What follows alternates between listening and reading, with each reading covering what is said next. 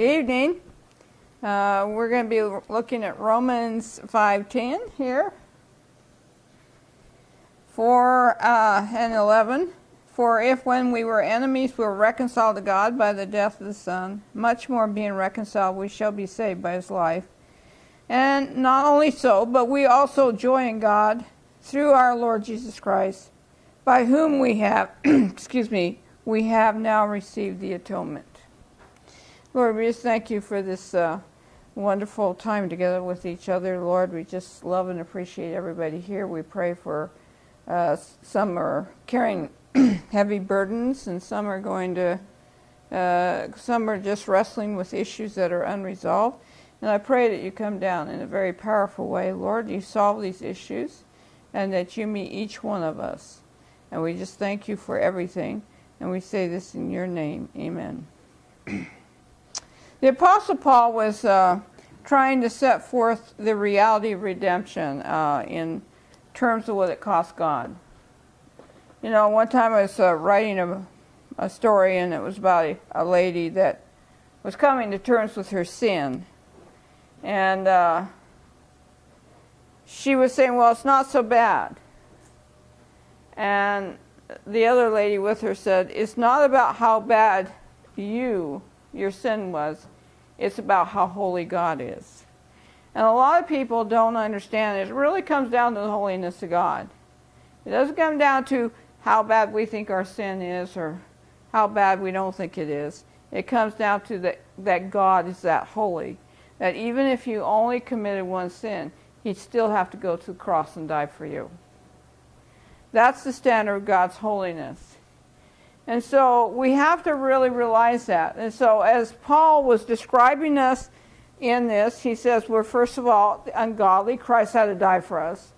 And then while we were yet sinners, he commended his love towards us. That's sinners. And then we come down to the fact that we're enemies of God. And so no matter how you look at it, you have a problem with sin.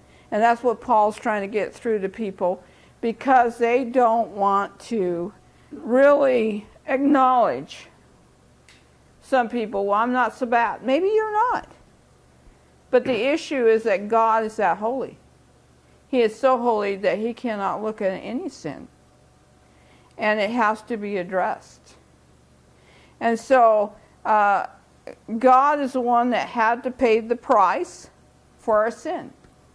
And so when we look at it, we are ungodly, which means we're unworthy of any kind of consideration of God.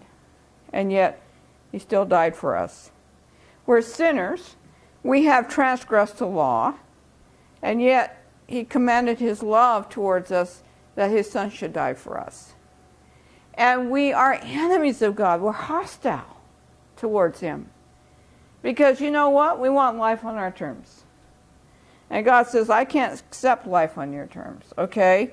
It's my terms. And so as we look at this, and we're going to get into it more, but there was no hope. There's no hope outside of God for you people. For me, there's no hope outside of God. And we are doomed. We are lost. We are destined to stand before the law and be condemned and to damnation. It's just the reality. And Paul's really trying to get it in because there were these Jews that thought, oh, well, I'm not so bad, I'm a Jew. There were Greek Gentiles that said, oh, well, I'm not as bad as so-and-so. He says, you don't get it. We're all bad. Jesus died for all of us. He died on our behalf for all of us. And so he's really trying to get people to understand that they are in a hopeless state. They're in a hopeless state. There's no hope outside of what God has done for us. Yes, Jesus died for us, that's true. But his death was as much about, again, God's holiness as it was about our miserable plight. God connected the holiness of God to what? Pathetic mankind. There's no way he could do that unless he could satisfy the law, unless he could address the sin, unless he could change our status. And that's what Jesus did on the cross. And Paul was trying to really get that down. Now, being ungodly made us profane before God. We have to understand that. Being sinners made us lawless. Okay, we're breakers of the law, and we're traitors to God. We just don't really understand that. Because we don't start out to be treacherous. We don't start out to be that way. Well, I'm a pretty decent person. I used to think that when I was a kid. And then the Lord had to bring me face to face with my character. And I found this terrible iniquity in me. I found unclean things in my character. And it's very hard to face. Because we can delude ourselves about our character. We can delude ourselves about our action. But when God brings up that mirror, and the mirror is not your best, the mirror is His holiness. And you begin to say, oh my goodness, God, I'm a sinner. I'm in trouble. I'm lost. And so that's the reality of it. So we're lawless, the sinners, we're lawless, we're traitors, but we're enemies. That means there's enmity between our Creator and us. So Jesus became that lamb whose blood redeemed us. Now there's that mathematical term of purchasing us, okay? He redeemed us in our ungodly state. He washed away our sins. That's called reckoning. And He brought reconciliation between God and us. Now it's important to keep in mind the blood was often shed between enemies to establish a covenant. Now, if you ever you read through the Bible, you see where after Moses offers the sacrifice, God makes the covenant with the earth. There has to be some kind of cutting. In fact, covenant means cutting. So there's some kind of cutting that happens between two people that make a covenant. Oftentimes they will offer a sacrifice. And sometimes they'll even cut their hands or their fingers, and they call them blood brothers at that point. But there's a cutting that shows there's a covenant. There's an agreement there, and it costs you something. And the reason they use blood, as we talked about, blood, according to God, that's where the life is. That's where the life is, in the blood. It's not in the body, it's in the blood. So the blood, life was shed so we could have life. And that's what it comes down to. So when we talk about covenant, most of the time covenant was to bring peace or agreement. You had to have some kind of place of agreement so you could meet and bring peace between you. And so when that covenant's made, please hear me, it's about peace. Bringing peace, because there's some kind of opposition going on, some kind of disagreement, some kind of concern going on. So it's a way of bringing peace. Reconciliation is about peace. Now, we have a ministry of reconciliation. In other words, we are responsible to point people to Christ. We're called peacemakers. It says, blessed are the peacemakers, for they shall be called children of God. We are peacemakers. We have been given the gospel to bring peace. The gospel in the armor are the shoes. You shod your feet with the gospel of what? Peace, reconciliation. Most of the time we're talking about salvation and not reconciliation. But that's what it's all about. You see, Jesus, it wasn't just that He died for your sins. It's that now you can be reconciled back into a relationship with God. You now can have peace with God. And you can have that relationship with God.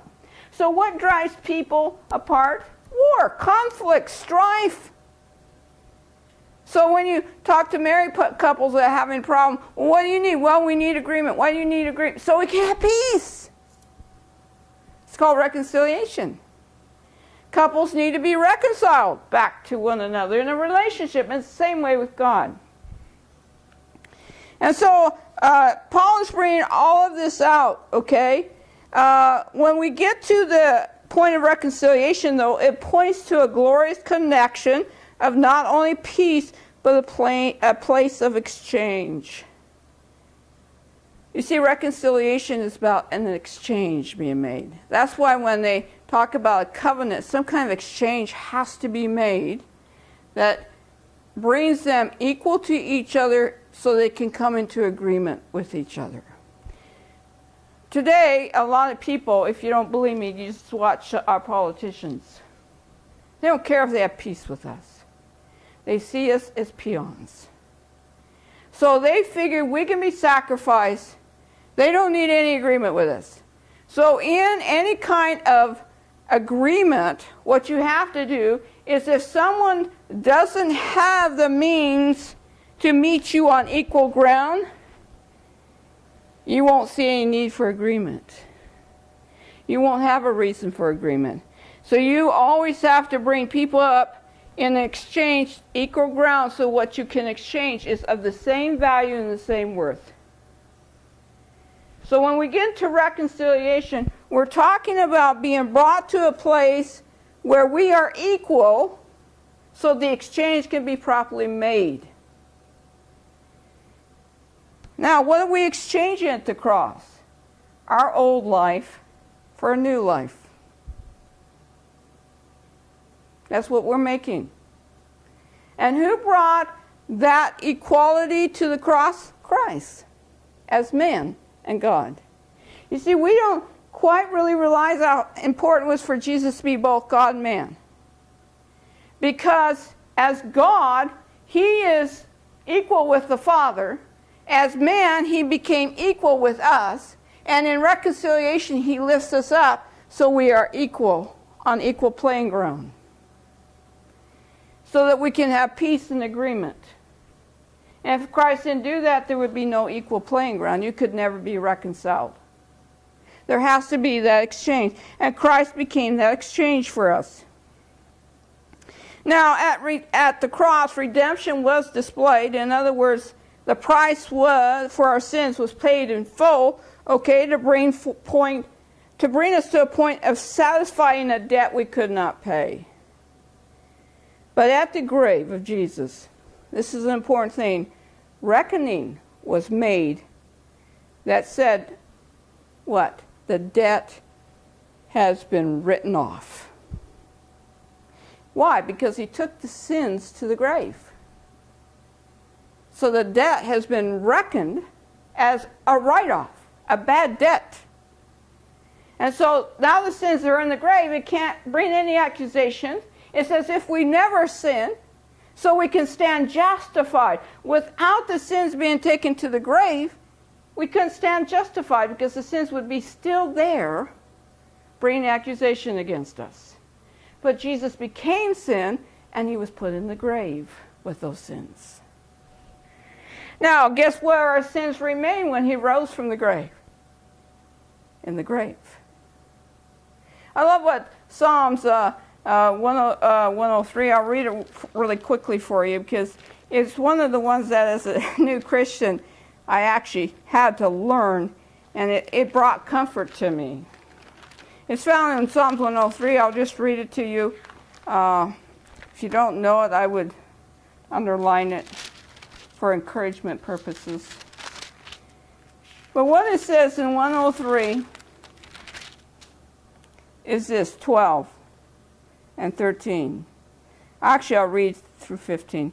It says, as far as the east is from the west, so far has he removed our transgressions from us. Okay, there's no point where we can determine when the east and the west begins. We can with the north and south. We have the poles, but we can't with east and west.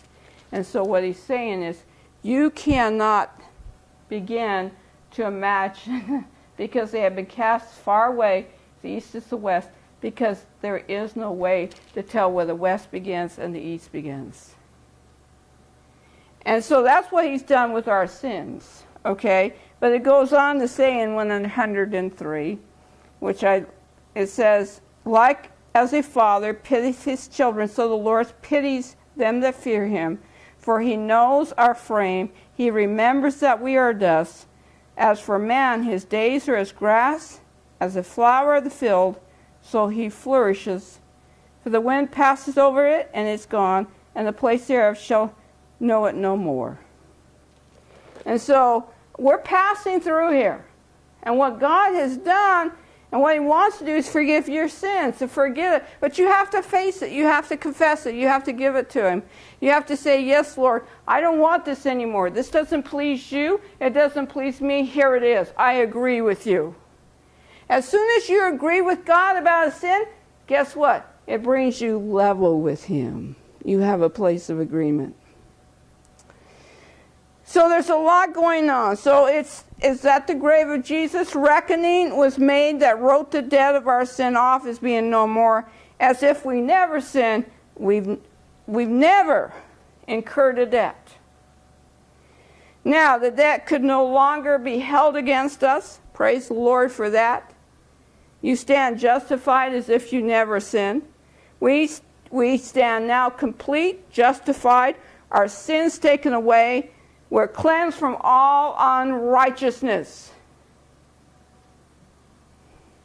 Now, here we come to this something called glorious reconciliation. As I said, it has to do with the exchange.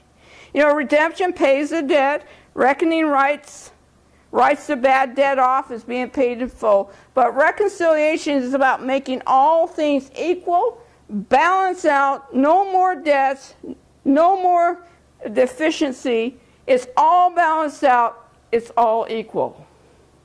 And it's all done in Christ. It's all done in Christ. He's that bridge. The law of God is now satisfied by the payment.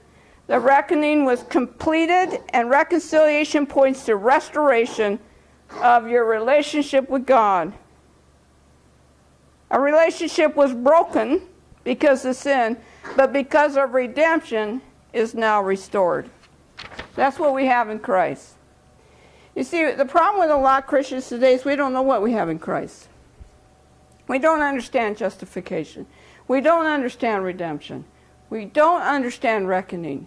We don't understand reconciliation. When we talk about being Christians, we talk about our salvation, not about reconciliation. We don't talk about, now I have a relationship with the living God. You know, I was lost, I was separated. Now I have a relationship with the living God because of what Jesus Christ did for me. I have to admit, all the years that I've gone to churches, I've probably heard reconciliation used maybe 5 times on my hand, one hand. That's a crime. Because everything Jesus did was to equal the playing field so we could have that relationship with God. That's what was important to God. It's important to God today that you and I each have that relationship. Now, at redemption, our soul was purchased. Now remember, we are made up of body, soul, and spirit. How many of you know that? Well, guess what? Our soul has to be redeemed. How many of you know that? Your soul has to be redeemed. Because what does the Bible say? The Bible says that we actually sell our soul. So it has to be bought back. It has to be redeemed. Now, when we get to our spirit, that's a little different, okay? When we get to our spirit, it means that life has been infused into our spirit. Through the born-again process, through the reckoning process, we have been infused with life in our spirit. We have been revived. We have been quickened. But here comes the body. You say, I have to put up with this old body? No. No. I'm going to tell you something about your body. It can't be redeemed. Oh, thank God. Let me tell you something about your body. It can't be revived. Why? It's dying. It insists on dying. It insists on dying. So what has to occur with your body? Because you're going to be completely reconciled back to God. Your body, soul, and spirit.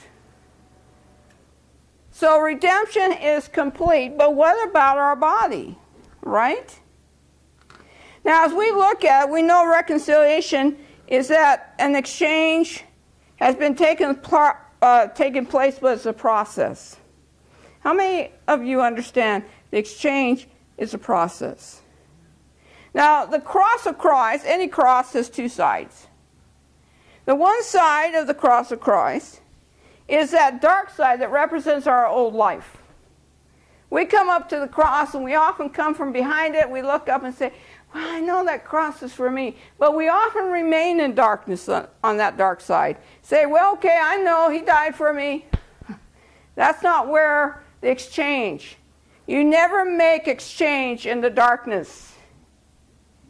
The other side is the light. That's the side where Christ died on the cross. And so, if you're going to have the great exchange made, you have to go into the light. Remember, the light is the life of Christ. The light's infused into us by faith. But we stand in the light of Christ, and we receive that gift of salvation in the light of Christ. Now, before our salvation, we walk in darkness towards God, blindly walking towards the abyss of our destruction. We all know that. But on the other side is that light, the life of Christ, available to all who will come, receive the gift of salvation. It's a gift, people. And to be born again with the light of God, the life of Christ. But we have to come to the front of the cross. We have to face our sin. We have to ask forgiveness. We have to humble ourselves, say, God, if you don't do something on my behalf, I'm lost forever. We have to have a sense of that. But we also have been called to pick up our personal cross. You know, this exchange of the life at the cross, we have this exchange of the different type of life at the cross, but at the grave we have the exchange of burden. Do you realize at the grave we leave all of our guilt, all of our burden of guilt behind, okay, the guilt of sin for the great burden of love. But at our personal cross, the exchange is of my fleshly, my worldly lifestyle. I exchange it. I let go of my personal rights, my personal dreams, and my plans of the old to pursue after the abundant life in Christ. You see, when Christ comes into you, you have eternal life. But for it to be a fruitful life, you have to walk it out. You have to cultivate it. You have to nourish it. You have to do whatever you have to bring out that abundant life in Christ. It's a fruitful life. What happens with a lot of people is they receive eternal life, but they never gain that abundant life. And they sit there dissatisfied with Christianity. They sit there saying, well, this is just religious duty. This is just nonsense. This is a bunch of do's and don'ts. This is a bunch of, I've heard all of it. I've been there myself. And then I realized that the eternal life is there. Yes, it identifies me to my eternal inheritance. But that abundant life, that fruitful life comes when I begin to exercise the life of Christ in my life. When I live His life and not my own. Then I'm going to see the abundant life. And the abundant life means a full, complete, satisfying life. When I was on the road of religion, I got frustrated. I was left feeling lean and feeling dissatisfied and think, this is Christianity? No, it wasn't. I had to learn. Rayola, it's religion. You're doing it in your own terms. You're doing it your own way. You're trying to be good. You're trying to be all these things because people put all these burdens on you.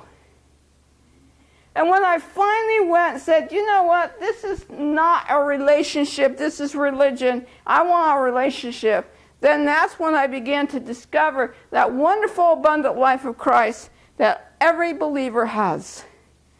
And it became satisfying. It became fruitful. I've never looked back and regretted following Christ. Never have. And we've had tough times, but come forth, and the precious nuggets that come out of it are so priceless and valuable You'll say, I don't want to go through that again, but oh, praise God I went through it. That's the beauty of the abundant life I'm talking about. So at my personal cross, I exchange all these things that I think life is. And I want you to know, the world offers you a lifestyle, not life. That's all it offers you. And this lifestyle says, this is going to make you happy. How many of you have chased after the lifestyle the world says is going to make you happy and found out it didn't? What Christ offers you is life. It's not a lifestyle, it's life itself. It's breathing, it's active, it's real. And it brings you into a relationship with Christ. And you see, that's all the world can offer you, is a lifestyle. You know why? Because it has no life in it. The world is basically dying, dead, temporary. It has no life in it. And so people become disillusioned with the life the world offers because there's no life in it. It's not satisfying. It doesn't address the inner person of who you are and what you need. Now, it's hard to get people to understand that, okay? But that's what it comes down to. Now, anytime you fail to try to walk in that life of Christ, you are going to fail to know the abundant life, the complete life, the satisfying life. And you can only discover that by picking up your own personal cross, where you say, you know what? This is not about me. This is about the Lord. This has to go. I have to let this go if I'm going to grab a hold of this. That's called the exchange. It's constantly being made. I've been making that exchange ever since I've been a Christian. And some of it was pretty devastating to me, I thought. And yet, what I let go was nothing. It had no life to it. What I grabbed a hold of was life. And I've never regretted that. So, at the cross of Christ, we gain a different life, but at our personal cross, we gain a new way. We let go of the old way, and we gain a new way. So at Jesus' cross, we lose the old life to receive his life. But when it comes to our personal cross, we lose the old way in order to walk in a new way, the disciplined way, the way of a disciple, the godly way according to the path of righteousness. Now, our bent has to change. Okay? And so, how you change your bent is you change your attitude about things. And once your attitude changes about something, then your conduct changes. The problem is that we try to put religion over a bad attitude, and we wonder why it doesn't work. It's because the whole purpose of the cross is to get us to bend or the right way in our attitude. Because if I'm not willing to let go of this, because my attitude is I'm going to hold on to it no matter what, well, guess what? You're going to have a foul attitude down the line. It's going to be pretty rotten, and you're going to be very unhappy with God. So I have to realize that God is after my attitude. Okay, he's trying to change the bent in my life, so choosing righteousness is going to be a natural thing. I can let go of the world. I can let go of the lifestyle. I can let go of this because this is so natural now. This makes sense. This is what's going to be satisfying to me, not the other way around. So, however, there's one aspect to complete the fullness of our redemption. We're here, we're exchanging our life at the cross of Christ. We're exchanging our way with our cross. But there's one other thing that has to occur. Okay? To make us equal, to make it complete. And that is to do with resurrection. See, our soul was bought on the cross of Christ. Our spirit is being brought forth with our cross as we give way to the real life of Christ. But there's something called resurrection. You know what resurrection is about? I love this part. you're going to get a new body. I don't know about you, but I'm sick of this body. It's breaking down. It's wearing down. You know, Carrie laughed the other, I know it was a week ago.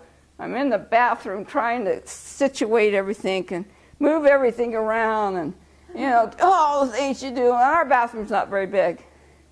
She's leaning down, cleaning up something, and she heard my voice. And I don't know what I said. I said something about getting old. What was it? Old? Our older bodies just don't work. Yeah, our older bodies don't work right. I'm in there complaining about my body working. She's on the other side of the door laughing. I'm still trying to adjust myself in this small bathroom, trying to get ready. And I said, what are you laughing about? She's out there just having a gay old time laughing at my getting older. Someone said, getting old is not for sissies. It's not. But you know what? I'm looking forward to the new body that I'm going to receive. It's called a glorified body. You see, when Christ went to the grave, he left the old body behind, the sin. When he rose, he had a glorified body. And guess what? We're going to have a glorified body. When we are raised again on that day called Resurrection Day, we're going to have a new body. Right now, people are in heaven, their spirit and soul is there, but they still don't have their body. They're not in a glorified body yet. And you say, well, why do you need a glorified body? Because that's part of your inheritance. You will be glorified with Christ. You are co-heirs with Christ. We're talking about a friend that her body was basically being destroyed. Car accident had changed her looks. Kidney dialysis, all this stuff. And she was just, her body was just racked with all kinds of physical problems. But she was an incredible person because she kept her sense of humor. And I can't imagine that. I mean, she was in a car accident where they had to reconstruct her face. She didn't even look the same. And she didn't like how she looked. And yeah, she was a beautiful, she was a rodeo queen in her day. Beautiful lady. And anyway, we were talking to her one day, and you know, I brought this up last time, but we were saying to her, you know, we're talking about what's going to happen to us. And I said, you know what? You're going to have a new body. And she said, I'm going to have a new body? I'm going to have a new body? And it was like this light came from above and just penetrated on her, and her face changed. I mean, the wrinkles went out of it. She's like, I'm going to have a new body? And she was just absolutely overwhelmed by that idea. And we all witnessed that. There were 3 of us sitting there. That night she went home with the Lord, to be with the Lord. But you know what? She went home, I'm going to have a new body. We're going to have a glorified body just like Christ.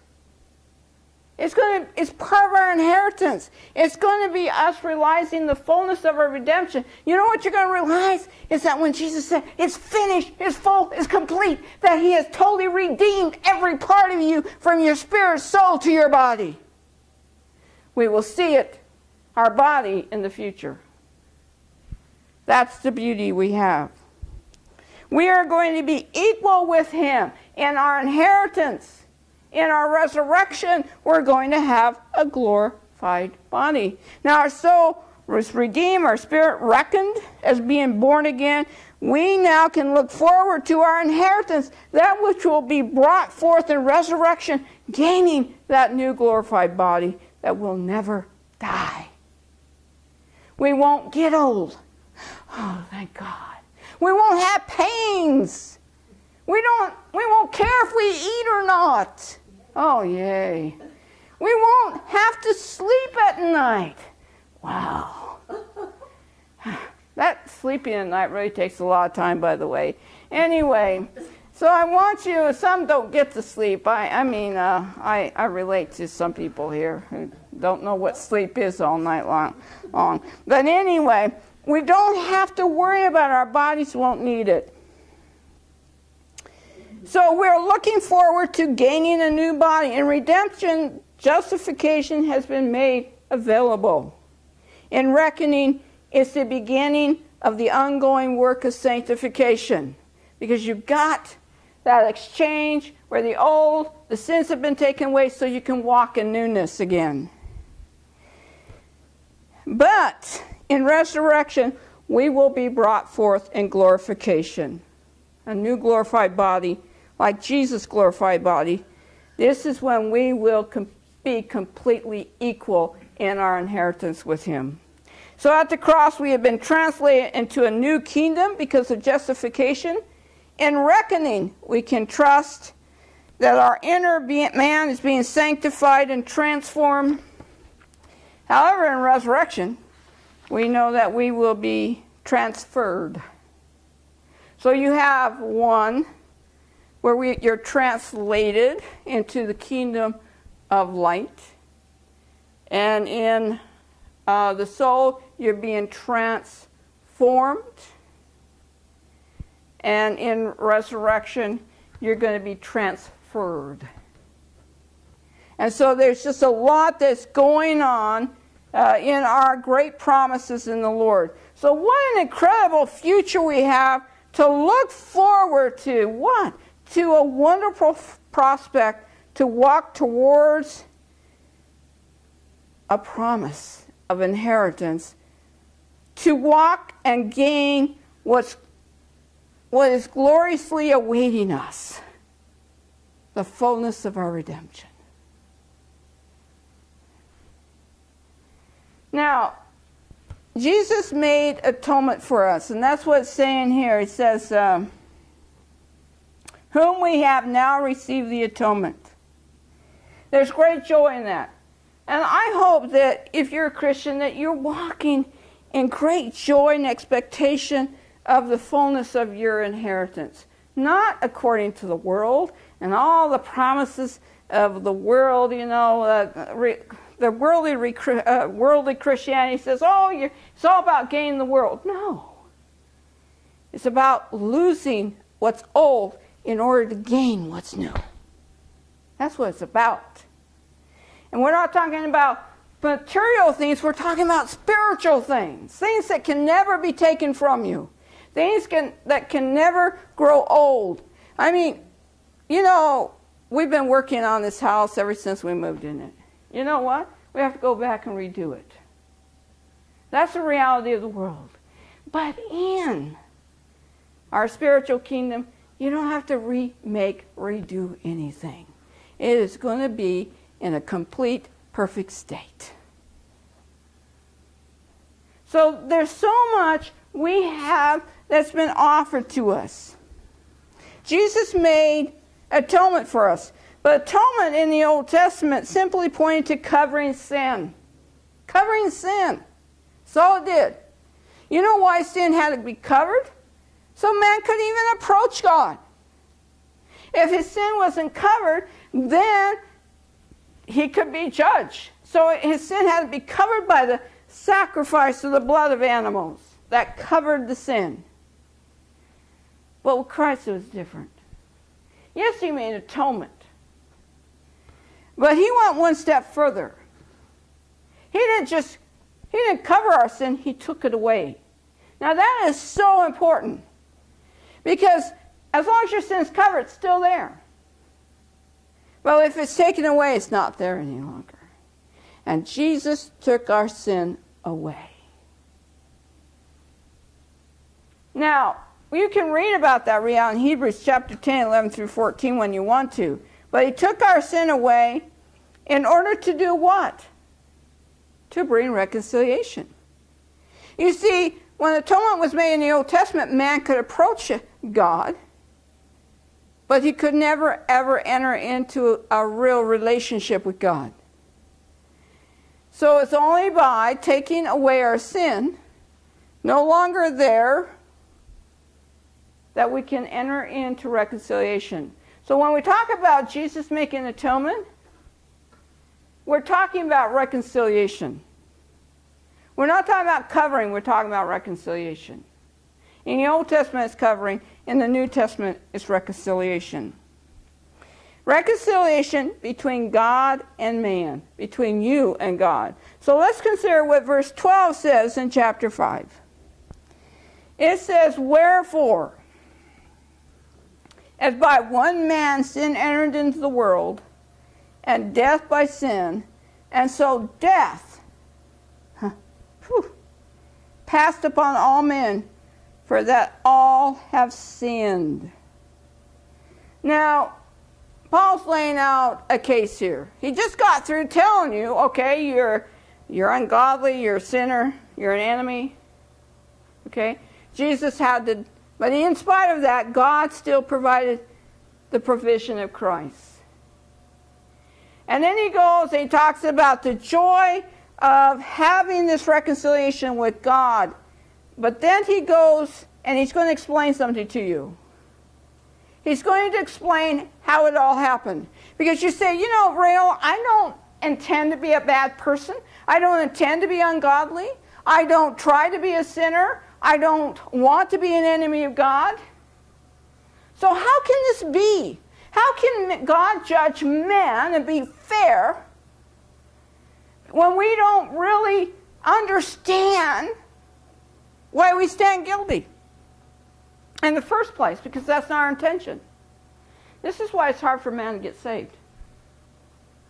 He cannot imagine himself being this way to God. Because that's not his intention. So why is God holding him accountable for somebody else's action? Why do we have to pay for Adam's blunder? Well, he's going to tell you why right now. What he's saying is by one man, his name's Adam, sin entered into the world. One man. You see, when Adam sinned, all of humanity fell into a state of disarray. They fell into a fallen state where they became soulish and no longer spiritual. They prefer the fleshly things, the soulish things, and not the things of God. Their inclination changed. Their bent changed. In Adam, this all happened. We are born with this disposition. You see, because in our life and the blood, it's called the DNA. In the DNA, which is the programmer of our life, is death. In our DNA, the programmer of our life is this inclination to sin. That's where it came from Adam. It was passed down. It is an inherent condition, is what they call it. We all have it. And Paul's trying to bring this out. This is why we have this problem, people.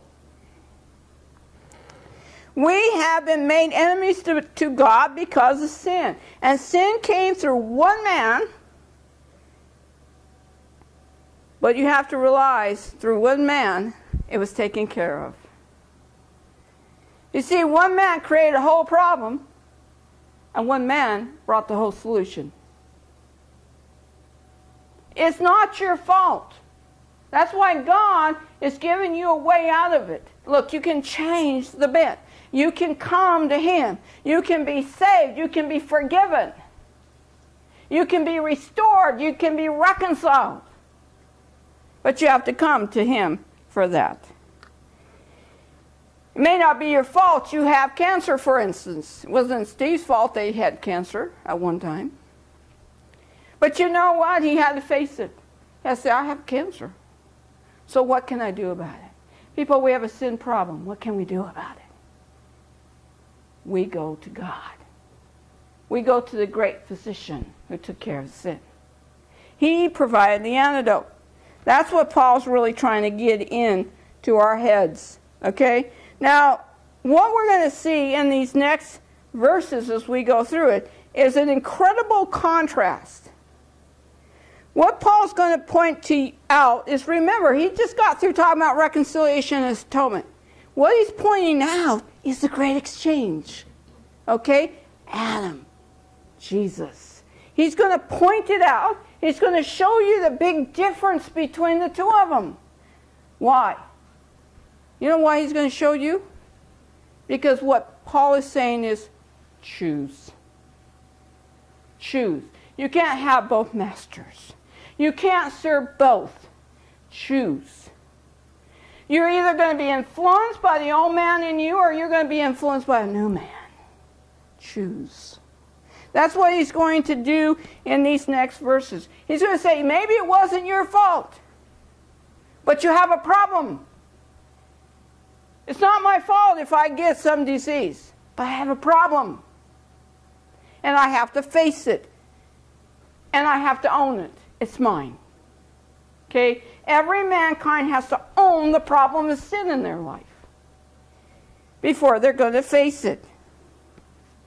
So here we have this incredible contrast, but it points to the exchange that takes place when one truly comes to the cross of Christ to be forgiven, justified, sanctified, and made heirs to a future glory. Now what you're going to see is there are two influences upon us. We're coming under one mainly, but it's either the old man Adam that's influencing us or the new man Jesus. In one man we have death. In the other man we have life and untold riches awaiting us. So choose. In one man we're wandering around in darkness, but in the other man we have been raised in high places of authority to gain eternal perspective. So let's look at Acts 2. I've already told some of you that we're going to look at this, Acts 2, and he's going to talk a little bit about this. Acts 2. It's going to be 32, 33.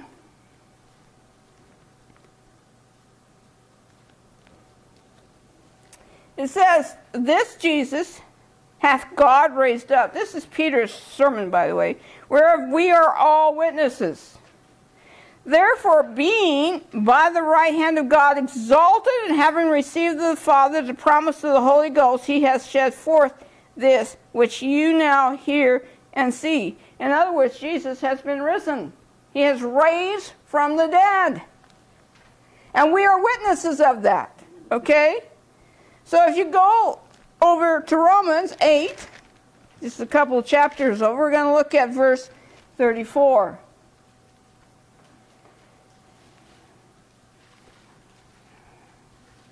It says, who is he that condemneth? It is Christ that died, yea, rather, that is risen again, who is even at the right hand of God, who also makes intercession for us.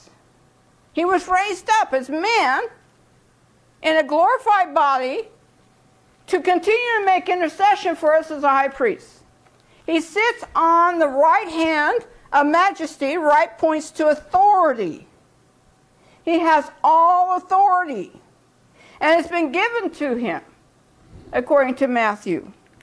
Now here's the final one, Ephesians 2:6. I love this one. I always go to this. And you have to remember, if you are born again, you're hid in Christ. You're hid in Christ. Ephesians 2:6. And this is the great promise that you have. Already you have this promise. Look at what it says. And has raised us up. Notice how it says, and has raised us up together and made us sit together in what? In heavenly places in Christ Jesus. You are positionally right now in heavenly places with Christ Jesus. Your life is hid in him. He's up there. You're there with him. Yes, are we walking in this rotten world? Yes, we are. But positionally, we're in him already. We are living already in a sense of resurrected life, even though we don't sense it and feel it right now. but we have been positionally placed there. We live in the midst of a worldly turmoil because of one man's action, people. One man's action. We're seeing all this. Those special creatures, they're paying the price for Adam's action. You're paying the price for it. But I want you to know you can step outside the cycle by receiving Christ and change that and have eternal life.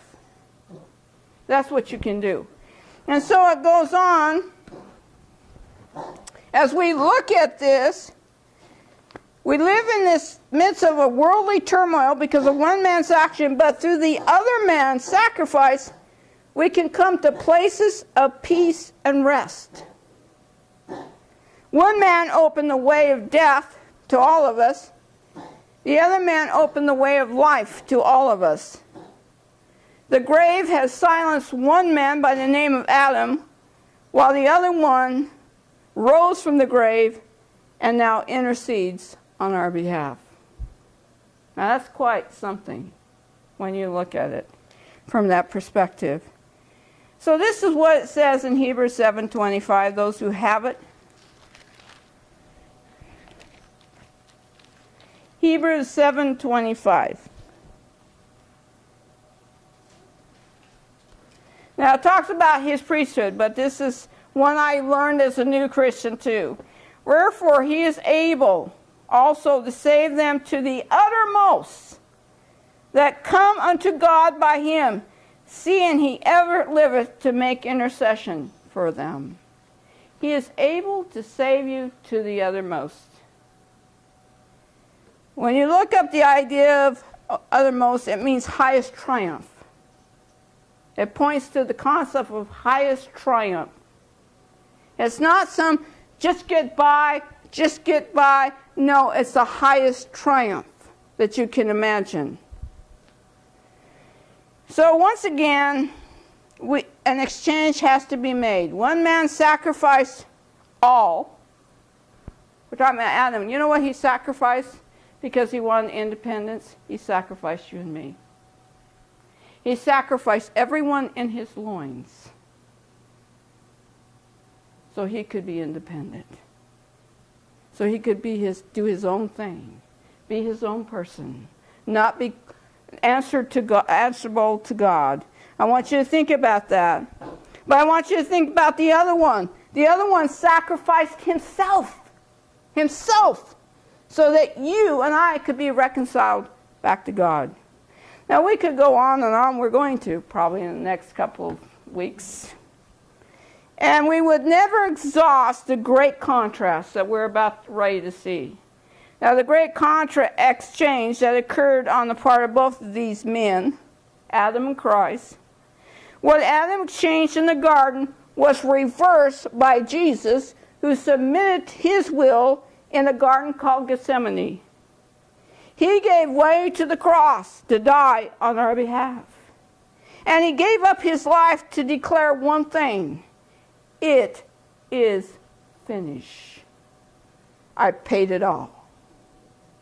As believers, we have the life of Christ in us, a life that is not only eternal, but promises us abundance now in the great barren wilderness of this world, and forever in the glory yet to come.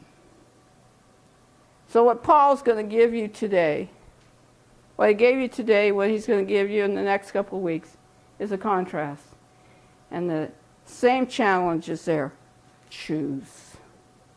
Choose. Don't be complicit. Choose who you're going to follow, who you're going to believe, who you're going to serve.